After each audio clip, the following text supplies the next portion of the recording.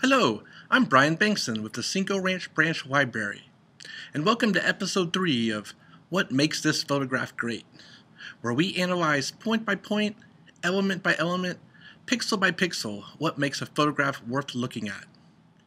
Each episode I'll be choosing a master photographer and focus on a particular photograph from their repertoire that I really dig. Today, we're going to look at American landscape photographer Ansel Adams. Let's start with a little background on Mr. Adams. He was born in 1902 in Northern California. At an early age, he became interested in astronomy, using his father's 3-inch telescope to peer at the heavens. At the age of 14, Adams first visited Yosemite National Park with his family. He wrote of his first view of the valley. "The splendor of Yosemite burst upon us, and it was glorious. One wonder after another descended upon us. There was white everywhere. A new era began for me." At age 17, Adams joined the Sierra Club, a group dedicated to protecting the wild places of the earth, and he was hired as the summer caretaker of the Sierra Club visitor facility in Yosemite Valley. It was here that he would start his photography career. His first photographs were published in 1921. During the mid-1920s, the fashion in photography was pictorialism, which strove to imitate paintings with soft focus, diffused light, and other techniques. You see, photography was still new as an art form, and as yet wasn't accepted by the art world as a legitimate form of art. So many photographers like Alfred Stieglitz and Edward Steichen would use photographic techniques to try and mimic the look and feel of paintings. Here are a few examples. They thought that the only way photography would be accepted as an art is if it mimicked other art forms. Adams experimented with such techniques, but by 1925 he had rejected pictorialism altogether for a more realistic approach that relied on sharp focus, heightened contrast, precise exposure, and darkroom craftsmanship. He called this pure photography. By the 1930s, he had formed a photography collective called Group F64, which is named after a very small aperture setting that creates sharp focus and a wide depth of field. Group members included Edward Weston and Imogen Cunningham. The group espoused pure photography over pictorialism. The group's manifesto stated, "Pure photography is defined as possessing no qualities of technique, composition, or idea derivative of any other art form." This led to the modernist photography movement, which believed that photography, as an art form, should play to its strengths and do what no other medium could do: accurately capture and document reality. Ansel Adams' contributions to photography, both as an art form and a craft, are immense. His huge archive of photographs of the American West is a national treasure. His forming of Group F64 set photography on a modernist art path. He created the zone system to help photographers determine how the film must be exposed and developed to achieve the desired brightness or darkness.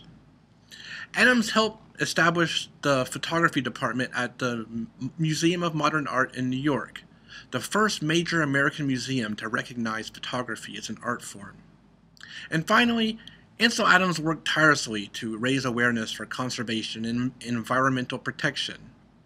In his autobiography, Adams expressed his concern about Americans' loss of connection to nature in the course of industrialization and the exploitation of the land's natural resources. He stated, "We all know the tragedy of the Dust Bowls, the cruel, unforgivable erosions of the soil, the depletion of fish or game, and the shrinking of the noble forests. And we know that such catastrophes shrivel the spirit of the people. The wilderness is pushed back, man is everywhere. Solitude, so vital to the individual man, is almost nowhere." So now, let's take a look at the photograph I have chosen to critique.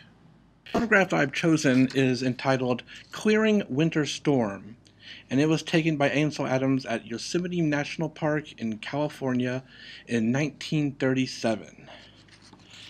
Now, I chose this picture because it's one of my favorites of Ansel Adams. Let's start with talking about the sharpness of it, because that's what he's known for his group F64, where he took these pictures, usually with an 8x10 film camera, and has a very small aperture that makes everything just nice, crisp, and sharp. And this photo is definitely sharp as a tack. You'll see everything, from the trees in the foreground to the mountains right here to this more distant mountains that, of course, decrease in contrast as you move away from the lens, all in definite sharp focus. What's Now, another thing I really love about this picture is what we call the dynamic range. And dynamic range is talking about how the range of tones in the photograph. Now, this is a black and white photograph, so the only tones you're going to have are going to go from black to white with all the different shades of gray in the middle.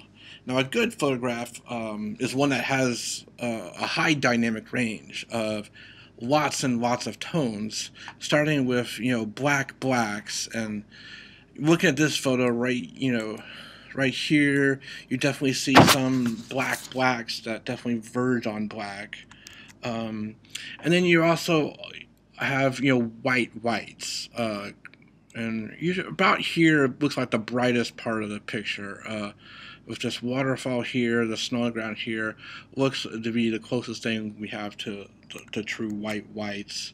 But also just the luscious shades of gray all throughout. All these trees right here, different shades of grays. You go, this mountain here is a dark, dark mountain, but because of the distance from the camera and the clouds and the fog, it's a nice, nice shade of gray. All these grays here in the clouds. And then more towards the edge, you have more dark black blacks, starting to verge somewhat on whites, right around here in this area. This photograph, I think, is one of the best that I've seen in terms of dynamic range, and maybe that's why I do like it this much. We can talk about composition a little bit. You can definitely see this waterfall here. It falls in, right about the right third of the photograph. You can see this third of the photograph is kind of dominated by this mountain right here. I'm going to talk about balance. In photography, balance in photography, you're talking mainly about the distribution of visual weight in the photograph. You want to have, I guess, what you would call an even distribution of visual weight. And many things can add visual weight to a photograph. In black and white photography, that's mainly just the different tones in the picture, which we had talked about earlier. So having a good balance, so right over here, on this side, you have a nice, real, big area that is probably the brightest area of the photograph. Counterbalanced over here with this dark rock and these dark rocks here. And then over here, this area right here, you have, doesn't really verge on white, but it's definitely, a brighter area over here, counterbalanced by this very similar shaped area right here of definite, dark, dark areas. We can talk about leading lines. I don't know if it really applies too much in this photograph. Most of the lines you're going to see are going to come from the trees, and they're all kind of pointing upwards, which is kind of, I guess, what you'd call like God's natural leading lines of these almost like arrows pointing upwards. And that's where most of the lines come from. You have some nice diagonals coming down here, coming down here, coming down here, coming down here, coming down here, kind of all just kind of meandering towards the center of the photograph.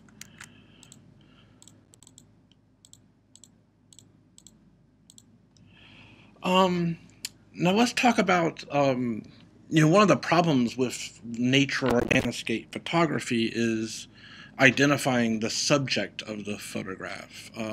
I think most nature photographers would tell you that nature is the subject of the photograph.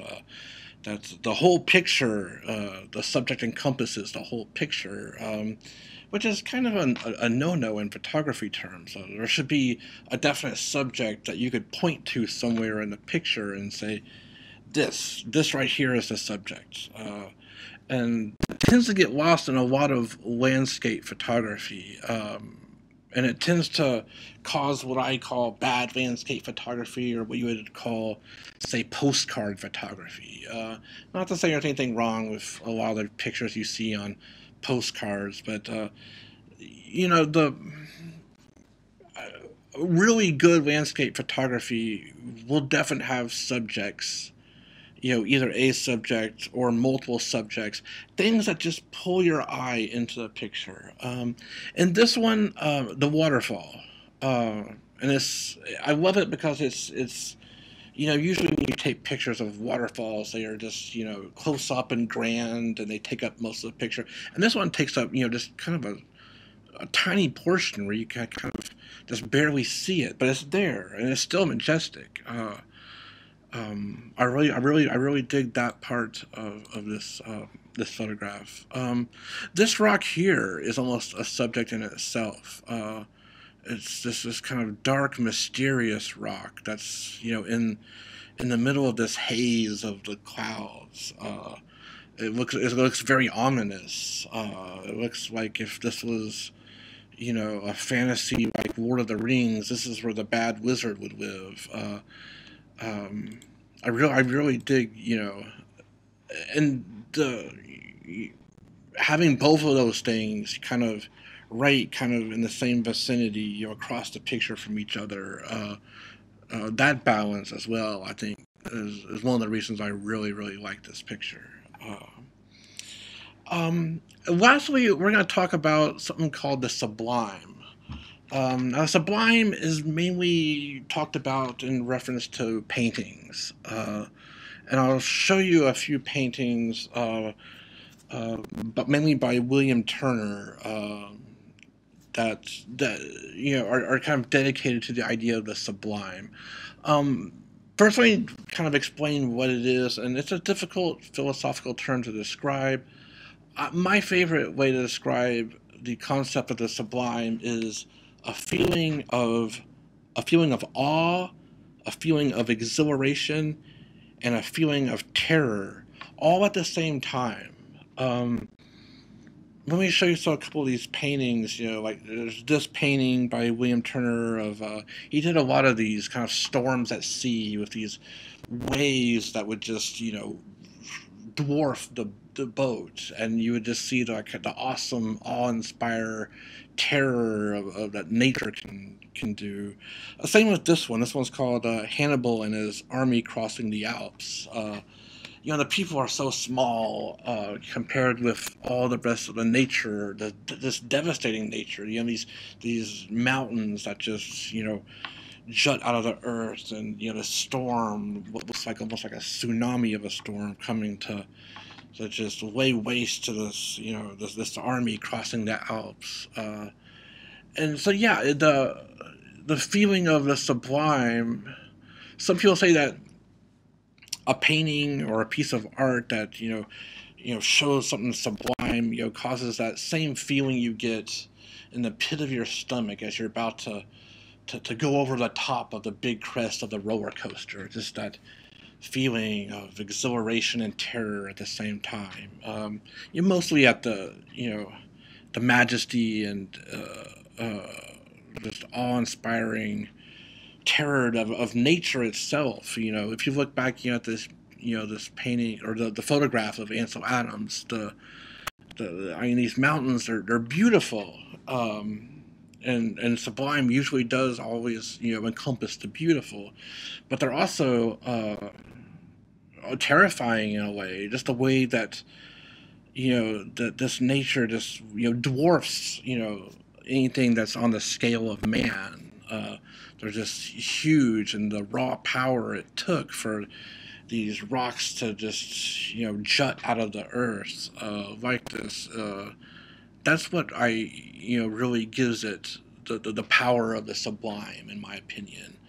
And this, and Ansel Adams was, his thing was nature.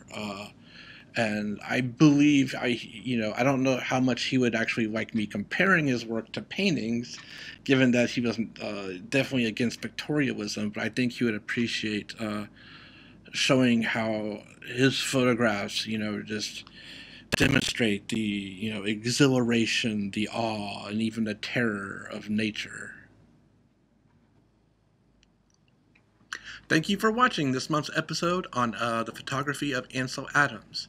If you're interested to look at more of his photographs, we have this book, 400 Photographs by Ansel Adams, here at the Fort Bend County's Library that you can check out. And stay tuned next month. We'll be discussing American portrait photographer Annie Leibovitz. Thank y'all, have a great day, and keep shooting.